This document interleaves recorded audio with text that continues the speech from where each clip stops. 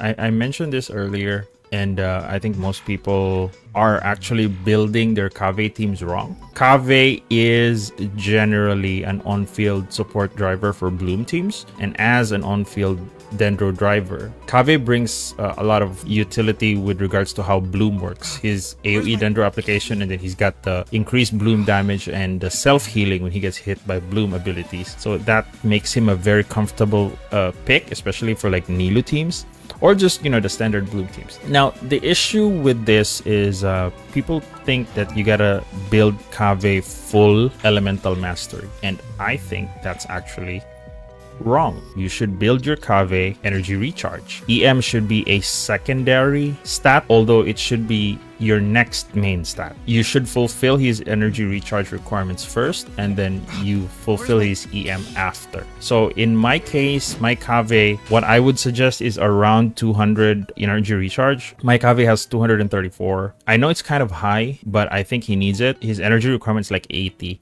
For his burst, you really need his elemental skill a lot to detonate cores. That's exactly the thing. He only detonates the cores, but the stats are based on who creates them. And that's what I think some people are having some confusion regarding how to build Kaveh. When a core drops, the damage that that core deals is based on the character that creates the core. And it's based on two major factors: the base level of that character and the EM of that character. When Kaveh uses his elemental skill, he only detonates them. They do not calculate his stats. He just makes them explode. So you need characters that creates the core to have the EM stat, not Kaveh necessarily. I hope that made sense. Like, for example, in the team that I like to run, right, which is this team, but there is a free-to-play option where I switch out Kazuha with the Traveler, the Dendro Traveler. Especially if you have energy recharge issues, the Dendro Traveler is pretty good because he can share it with Kaveh. But in my case, I have pretty high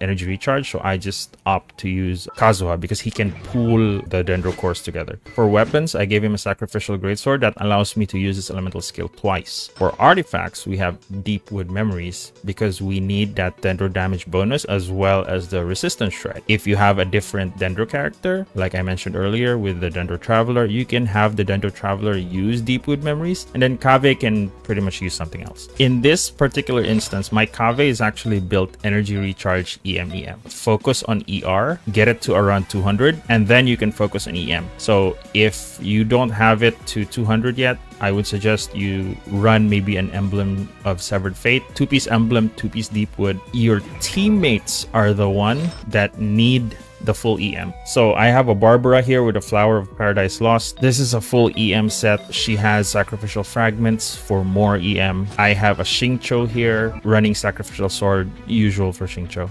And then you have artifacts is Gilded Dreams. Again, that's a triple EM. And then I have a Kazuha here with Viridescent, and you guessed it, triple EM. The reason why they are the ones running EM is that the way Dendro works, it's usually the Hydro characters that drop the cores. When the cores fall, they're calculating the stats of the Hydro characters, not Kaveh's stats. And that results in bigger Dendro damage.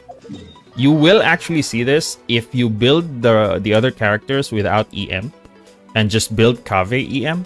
You will notice, because you'll just get like maybe 6,000, 8,000 Dendro core damage. But with this, you're pretty much dealing like close to Nilu's Bloom damage. So you'll get like maybe 18,000, 16,000. Depends on the characters, of course. The max level is important. So like this Barbara is only level 80. So if she's level 90, she'll actually deal more damage when she generates cores. That's just me not leveling her up. So you open with your elemental skill, you switch to your Hydro characters, right? And then you burst. See? 18,000. There. 19,000. And you just do like there. See? The reason the damage is so big is because Barbara and Xingqiu are the ones who are generally making those cores, and they are triple EM. When you have the burst, make sure you do like a triple normal attack and then you dash. because that's the quickest way you can deliver the dendro damage.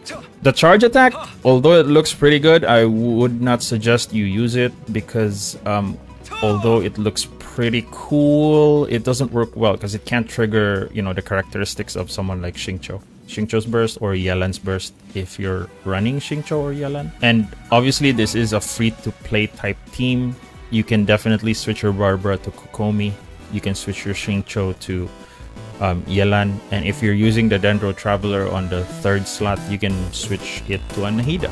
Alright, that's all for that video. Don't forget to follow and subscribe for more Genshin videos. See you guys on the next one. Ha ha ha ha ha.